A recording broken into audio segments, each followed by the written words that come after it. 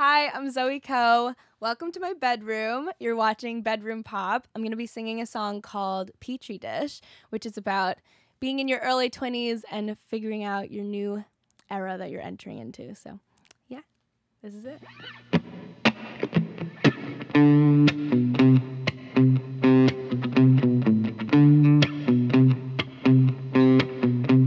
The butterflies are dead, have kept their ashes in my chest for a little bit too long, and now I think the bed is spread. And while we're talking about legs, you should see mine on his couch. But my God, it's chicken noodle soup while he's talking with his mouth. Could catch him feelings, it's kinda new to me. But hey, I'm dealing under all the scrutiny.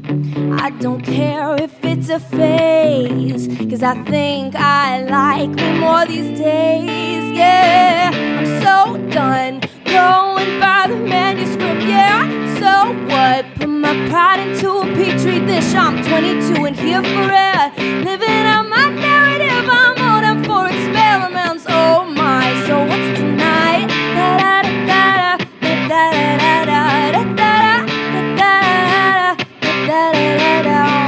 I'm serving foam our lattes and my shift is up at 8. So I'm writing down my number on receipts to set the bait. Last week I had 3 missed calls, guess I'm coming out my shell. 'Cause I woke up the next morning in a bed with Annabelle, meow. Catching feelings, it's so uncomfortable. But hey, I'm dealing, being this dysfunctional. Can't you read it on my face? I think I like me more these days, yeah. I'm so done going by the manuscript, yeah. So what? Put my pride into a petri dish. I'm 22 and here for it, living out my narrative. I'm on up for experiments, oh my. So what's tonight? Da da da da da da da da da.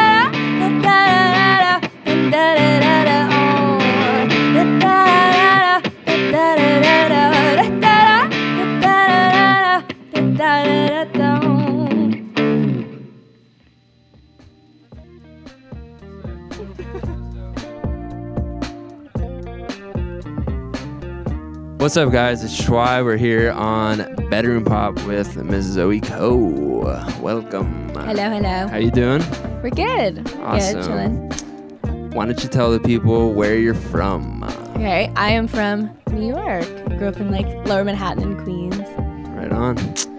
Do you still sleep with a stuffed animal? Oh my God, yeah, it's literally stuffed right back there. So I pull him out. His name is Ralph. Yeah, 100%. What's the name? This is Ralph. I got him at Anthropology when I was like 10. And it was actually my cousin's stuffed animal, but then I loved it so much, so then I begged my mom to get me the same exact stuffed animal. So I'm just a copycat. There you go. I got one called Lammy. Oh, good. And it was lost in the trenches for a long time. And then on this recent move, I found it. Oh, shit. And now he's on my bed. Oh, my God. Good. Shout out, Lammy. Good. What is your biggest insecurity? I think my biggest insecurity is maybe performing. I think so, like, actually, because I just like always seem to get like such bad anxiety, and then like I hate the idea of like misrepresenting myself or not doing like the best I could or something. So yeah, I think maybe performing has been my biggest insecurity within the music world.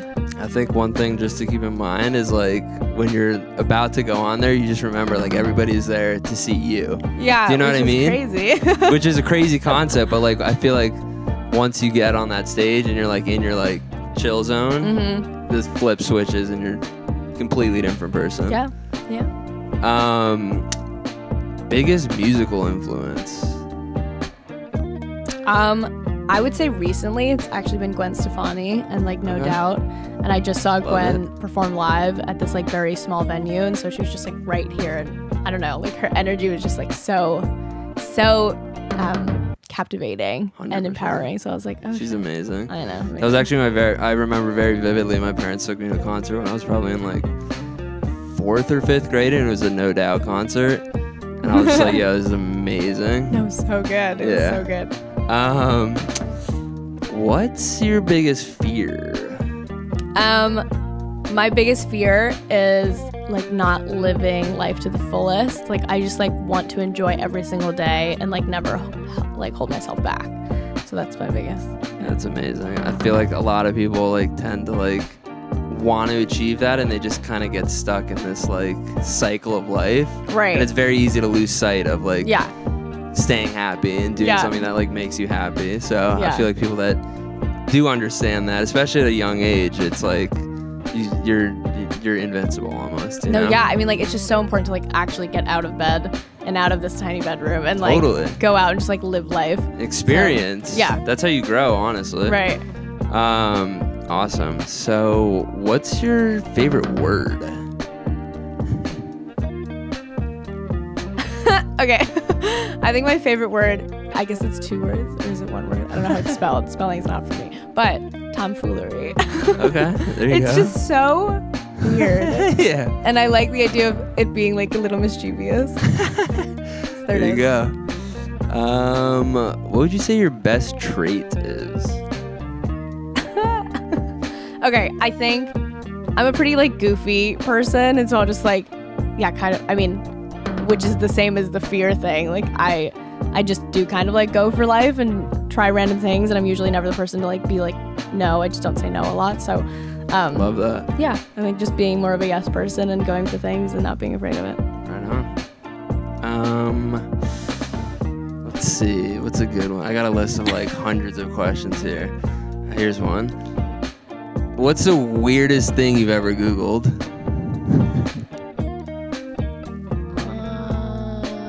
Oh my god, what is the weirdest thing I've ever Googled? Maybe it's like, I mean, this is not that weird, but maybe it's like those fish, those like really squishy looking flesh fish. Do you know what I mean? The ones that are like deep sea kind of, or no? Deep sea, but like they're just blobs. Like I don't understand how that's a real animal. Like it's just this like blob of a thing. And I only mention that it's because I just keep searching it. Like it's just this thing that has been reoccurring over the many years, and I don't really know why. There you Some go. people just like look like blobfish to me, and then I just have to re-look at the fish again, and then I'm like, yeah, that is them. Should have a music video of just blobfish one day. Yeah, they should just be like on the bottom of the CD, like to the song. Yeah, that's good. What sense, so like sight or taste, could you live without? The wonderful smell of heated New York City trash. Yeah, I don't need it anymore. I think I've breathed at it. The summertime stank, baby. Right, yeah, that I can picture it already. So the muscle memory can leave at this point. Do you believe in aliens? Oh, for sure. I think there's just like definitely other beings. I do think 100%. there's fairies. I really hope that there's mermaids. Like I just like want all of those. Unicorns? Yeah, like why not? Like I just like I'm like whatever. Just like let them Have an imagination. Right. So aliens is like very with the yes. Totally. Yeah, people that say no aliens, I'm like, Right. bro, like, come on. Also, would be interesting. First of all, just speaking on an alien really quickly, I really want to meet one. Right. I don't know if we ever will, but I do think they definitely have visited us, 100%. Oh yeah. And they might even be walking among us. Maybe. Potentially. I don't know about that one. Disguised. Right. Yeah, maybe. I don't know. I feel like there's definitely just aliens that are like way small, giving fairy vibes. But so we just like haven't maybe seen them or like figured it out. Fair. You know? I don't know. 100%. Like I don't know that there's like an alien that's like our size, just like walking around necessarily. But if there was, whatever. What's up, dude? Let's see. If there was like one big takeaway that you had from the pandemic, whether it was something you learned about yourself or just like the world or life in general, what would it be? I don't know that it was like just the pandemic, but I guess like during that time in myself, like I just became much more trusting of the world and like accepting of whatever it kind of brings. And I think like there's just like a mentality of like fighting against the way things are going to fall into place or what the world might like throw your way. And I think that was the biggest shift of me just kind of accepting it and like just like being very open to whatever life throws at me, and Totally. then I'll kind of give the energy and my dreams to the world, and often I felt that they have given it back. So yeah. Love it. Speaking of dreams, what's your biggest dream?